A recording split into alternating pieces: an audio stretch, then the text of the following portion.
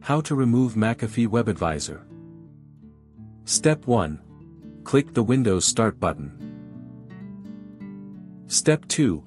Search Settings and open it from the result. Step 3. Go to Apps from the left panel.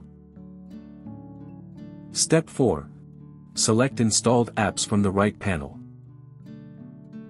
Step 5. Search WebAdvisor in the Open field. Step 6. Click the three-dotted icon next to WebAdvisor by McAfee and click Uninstall. Step 7.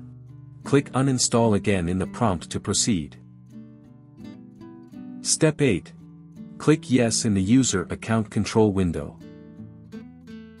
Step 9. In the McAfee WebAdvisor window, click No thanks, just uninstall it. Step 10. Once uninstalled, click Done and close the settings window.